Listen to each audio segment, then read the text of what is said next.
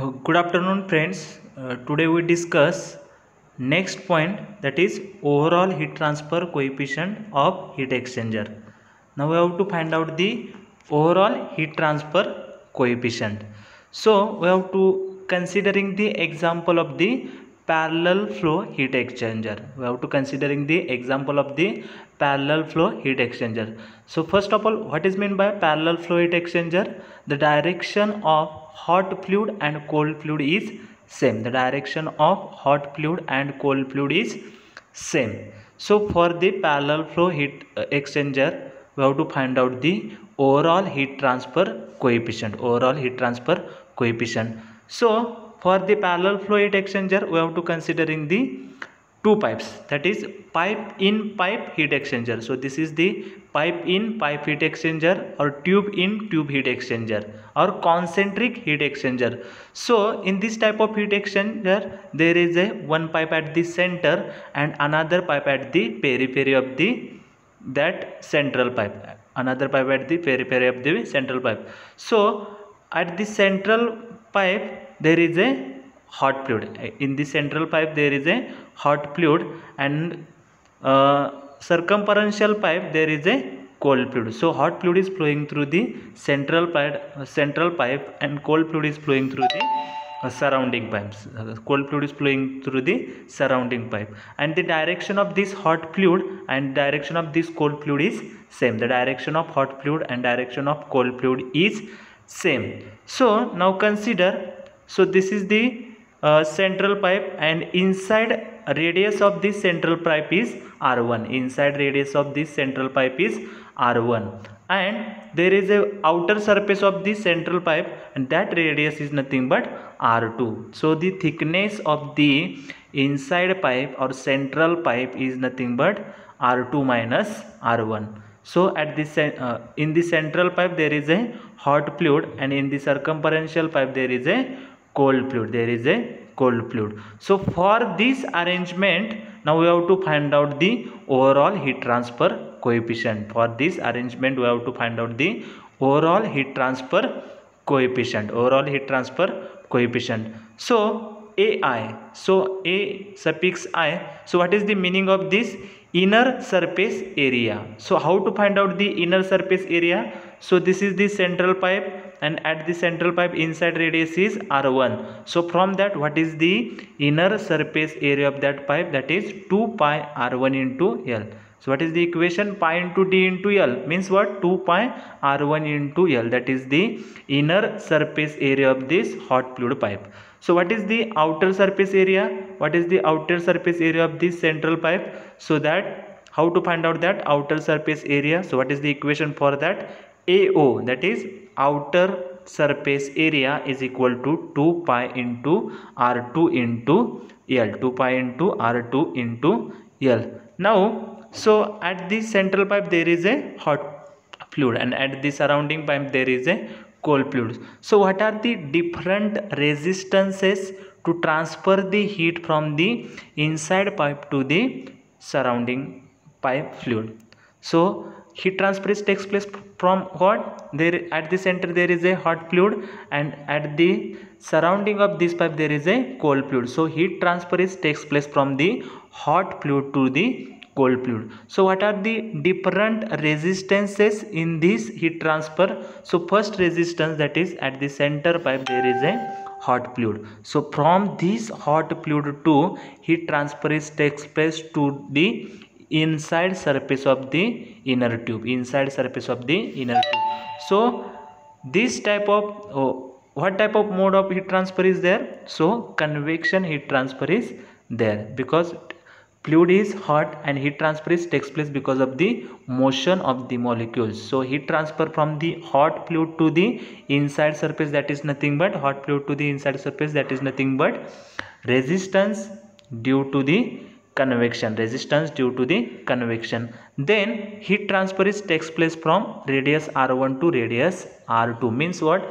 There is a thickness of the pipe, and in the solid material, which mode of heat transfer is there? That is conduction. So in this thickness, that is R2 minus R1, in this thickness the resistance is because of the resistance due to the conduction, resistance due to the conduction. And from that outer surface of this pipe to heat transfer from this outer surface of this pipe to the surrounding cold fluid is because of the convection. So because of the convection, heat transfer takes place, means what? There is a resistance due to the convection, resistance due to the convection. So what about the total resistance? So in this total resistance, first one, resistance due to the convection at inner surface, resistance due to convection at inner surface. Then resistance due to the conduction, resistance due to conduction, because there is a thickness of that inside a pipe, and in that thickness there is a heat transfer takes place because of the conduction. So there is a resistance due to the conduction. And third, resistance because of the resistance due to the convection at outer surface, resistance due to convection at outer surface. So there are three resistance. First one because of the convection, fluid to the surface, then surface to surface, that is nothing but conduction, and third one surface to fluid, that is convection. So three resistances are present. So summation of R, that is total resistance, is nothing but summation of R is equal to resistance due to convection at inner surface plus conduction resistance plus convection resistance due to the outer surface. So this is the summation of the resistances. So how to find out the convection resistance? So what is the formula? So what is the formula related to convection? That is Q is equal to H into A into delta T. So this equation is nothing but Newton's law of the cooling. So we have to compare this equation with the Ohm's law. So from that we get the one equation of that resistance for the convection. And what is the formula for the resistance for the convection? That is 1 upon H into area, 1 upon H into surface area. So for the convection, so what is the resistance because of the convection? That is 1 upon H into area. So this is the inside surface, so we have to give the suffix I. So 1 upon Hi into Ai plus resistance due to the conduction, resistance due to the conduction. So this is the cylinder, this is the cylinder. So what is the resistance for the cylinder? What is the equation of resistance of the cylinder? That is ln of R2 by R1 divided by 2 pi KL. What is the resistance of cylinder? How to find out that resistance of cylinder? That is resistance is equal to ln of R2 by R1 divided by 2 pi KL. So this is the resistance because of the conduction in the cylinder, plus convection resistance at outer surface. So how to find out the convection resistance? That is 1 upon H into A. So this is related to the outer surface, so I have to notation is HO and AO. So what is the equation for thermal resistance due to convection at outer surface? That is 1 upon HO into AO, 1 upon HO into AO. So now we have to find out the heat transfer. So how to find out the heat transfer? So Q is equal to temperature difference divided by summation of resistance. So this is the general equation, that is Q is equal to delta T divided by summation of resistance. So here there are heat transfer takes place due to conduction, due to convection, and another convection. So what is the equation for that? So we have to considering the U as a overall heat transfer coefficient. So we have to write the equation for the conduction. So what is the equation for the conduction? U into A into delta T, U into A into delta T. This is the equation related to the conduction. So next equation, so heat transfer takes place from the fluid to the surface, then surface to surface. So what is the equation for that surface? U into delta T. Then we have to write the equation for the heat transfer from fluid to the inside surface. So how to write that equation? That is UA delta T, but for the inside surface we have to giving the notation UI into AI into delta T. Similarly we have to write the equation for the outer surface. So what is the rate of heat transfer for the outer surface? So how to find out that? From the outer surface to cold fluid heat transfer is takes place. So how to find out that rate of heat transfer? That is UO into AO into delta T, UO into AO into delta T. So heat transfer is takes place from fluid to surface, then surface to surface, and then surface to fluid. So this heat transfer is same. So Q is equal to, what is the equation? Standard equation, Q is equal to delta T divided by summation R is equal to UA into delta T, then is equal to UI AI into delta T is equal to UO delta T. So this quantity is same. Heat transfer is same because hot fluid is flowing heat towards the outer surface. So whatever the heat transfer takes place due to convection, it is same as the heat transfer due to the conduction, then it is same as the heat transfer due to the convection. So these all quantities are same. So now our aim is to find out the overall heat transfer coefficient to inner surface. Now our aim is to calculate the overall heat transfer coefficient to the inner surface. So from the equation number 1, so what is your general equation? Delta T by summation of R is equal to, what is the equation for the inner surface? That is UI into AI into delta T. So these quantities are same. These quantities are same. So now rewrite the equation. So this delta T and this delta T will cancel. So what is remaining? UI is equal to what? UI is equal to 1 upon summation of R into AI. 1 upon summation of R into AI. So this is the equation from this expression. So UI is equal to 1 upon summation of R into AI. Summation of R into AI. Now, so UI is equal to 1 upon summation of R into AI. So what is the value of summation of R? What is the value of summation of R? That is 1 upon HI AI plus ln of R2 by R1 divided by 2 pi KL plus 1 upon HO into AO into what? AI. So what is the value of AI? AI is nothing but 2 pi R1 into L. And what is the value of AO? That is 2 pi R2 into L. So now we have to put this value into the equation. So first of all we have to multiply AI with the terms, with these terms. So first term multiplied by AI is nothing but 1 upon HI. AI is cancelled. So what is the first term? 1 upon HI.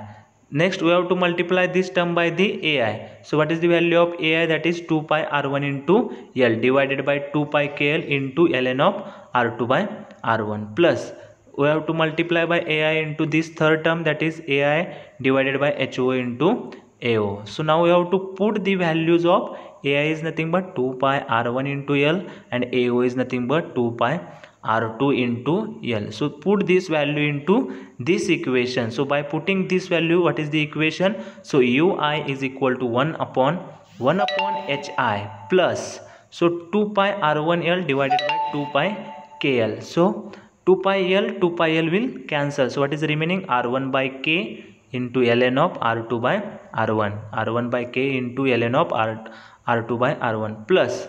So AI is nothing but 2 pi R1 into L. AO is nothing but 2 pi R2 into L. So 2 pi L will be cancelled. So what is remaining? R1 by R2 into HO. So what is the equation? So UI, overall heat transfer coefficient for inner surface, is equal to what?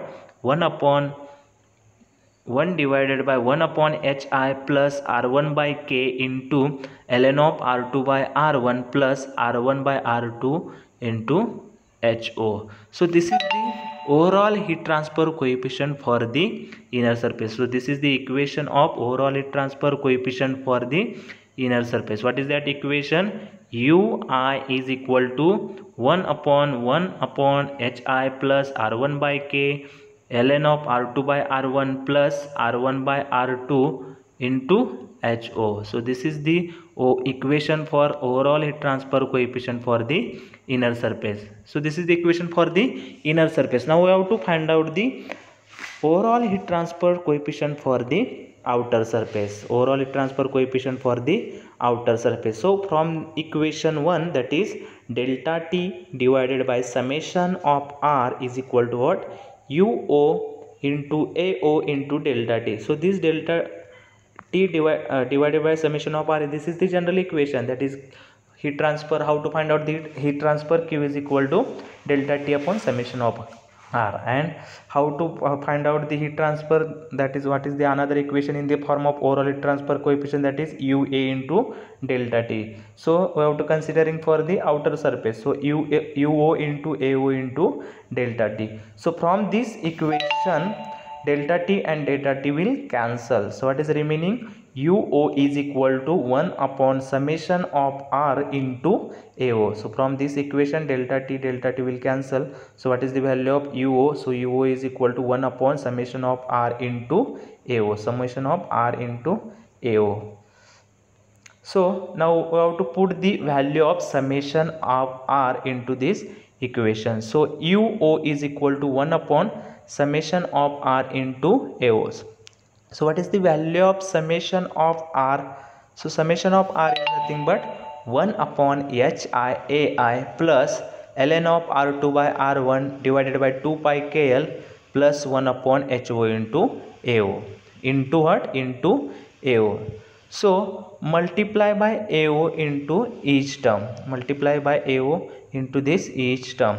So UO is equal to, so AO we have to take inside the bracket, so AO by AI into HI, AO into ln of R2 by R1 divided by 2 pi KL plus AO divided by HO into AO. So in first term, what is meant by AO? AO is nothing but 2 pi R2 into L. L is nothing but length of that pipe.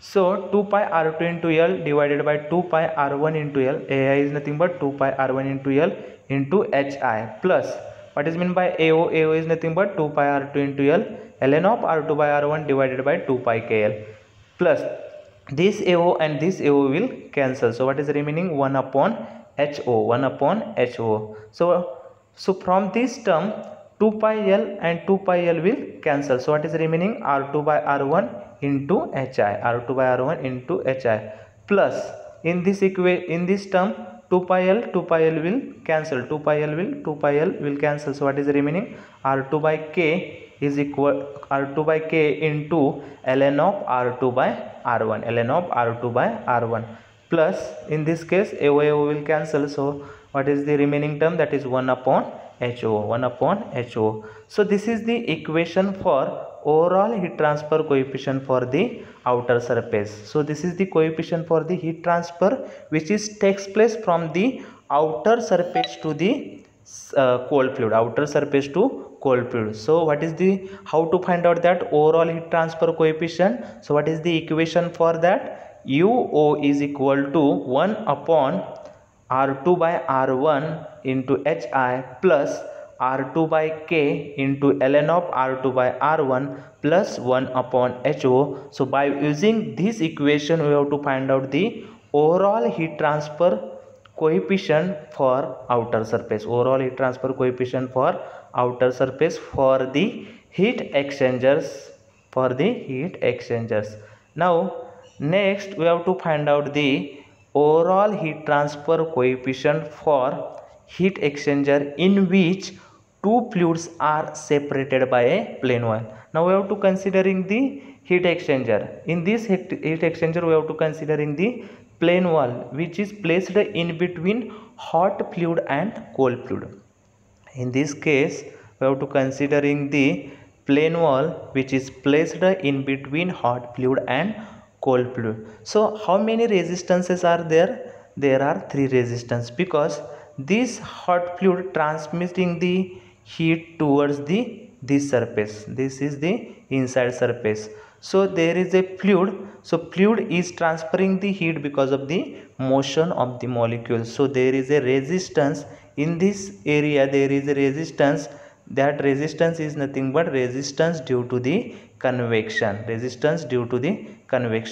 Next there is a one plane wall and having thickness is L. So heat transfer takes place from this surface to this surface because of the conduction. Heat transfer takes place from this surface to this surface because of the conduction. So because of the conduction there is a one resistance is producing, and that resistance is nothing but resistance due to the conduction, resistance due to the conduction. Then heat transfer takes place from this surface to the cold fluid. There is a cold fluid film, so heat transfer takes place from this surface to the cold fluid. So in this plane wall construction there are three resistance.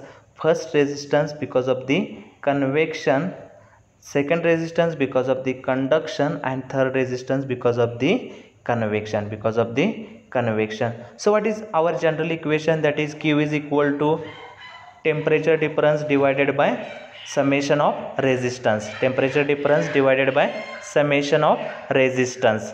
So delta T divided by summation of R, delta T divided by summation of R is equal to, what is the general equation in the form of overall heat transfer coefficient? That is U into A into delta T, U into A into delta T. So from this equation delta T will cancel, delta T will cancel. So what is the remaining equation? U is equal to what? U is equal to 1 upon A into summation of R. U is equal to 1 upon A into summation of R. So what is the value of summation of R for this plane wall? So this resistance is because of the convection, this resistance is because of the conduction, and this resistance is because of the convection. So how to find out resistance due to the conduction? That is 1 upon HA, 1 upon HA.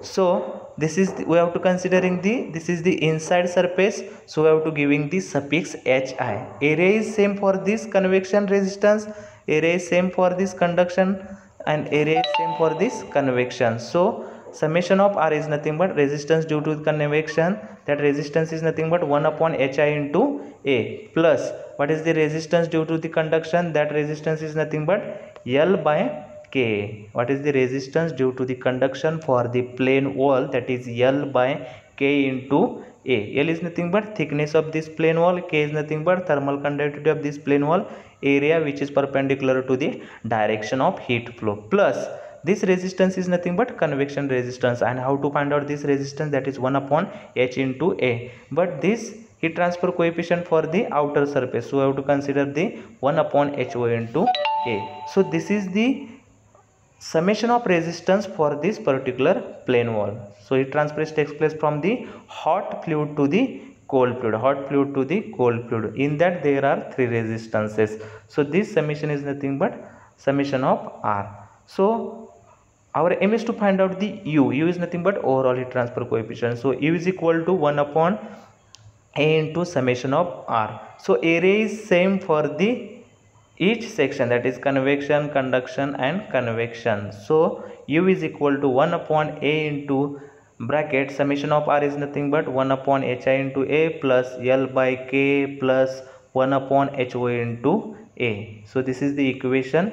So A and A will multiply by A into the each term. So A multiply by this term, that is A will cancel. Similarly in this term A will be cancelled. Similarly in this term A will be cancelled. So what is the remaining term? So U is equal to 1 upon H, 1 upon 1 by HI plus L by K plus 1 upon HO, L by K plus 1 upon HO. So this is the overall heat transfer coefficient for the heat exchanger in which two fluids are separated by a plane wall. This is the equation for the overall heat transfer coefficient for heat exchanger in which two fluids are separated by a plane wall. So U is equal to 1 divided by 1 upon HI plus L by K plus 1 by HO. By using this equation we have to find out the overall heat transfer coefficient for the heat exchanger in which two fluids are separated by a plane wall. In which two fluids are separated by a plane wall. So in today's lecture we have to find out the overall heat transfer coefficient for the inner surface, overall heat transfer coefficient for the outer surface, and overall heat transfer coefficient for heat exchanger in which two fluids are separated by a plane wall. So thank you.